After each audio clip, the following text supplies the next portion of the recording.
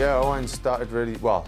Didn't start great with his having his appendix out in Australia, but since then he's really developed and moving on and improving all the time. And you know, he's ridden all the classics, and you know, he's one of the key men in those races now. And yeah, improving all the time. Obviously, it's tough. It's not, you can't just suddenly you know, be winning races straight away. But you know, he's certainly got that. You can see riding the track and all the benefits from that. And yeah, it's great to see him improving all the time. And for sure, he'll be starting the tour in the near future, I'd say.